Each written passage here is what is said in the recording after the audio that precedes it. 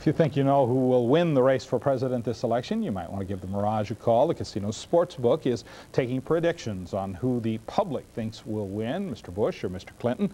Can't actually take bets. That wouldn't be legal. Hotel executives, though, thought this would be a good barometer of just how the race is going. At this point, Bill Clinton is 2.5 to 1, the favorite, but predictions are that the race will get tighter. I think the odds will go higher. Naturally, a few things can happen in Bush's favor in the next few weeks. The economy has to turn around drastically in order for him to have a chance to win this election. If he doesn't, I can see this going as high as 3 and 4 to 1, Clinton being the favorite.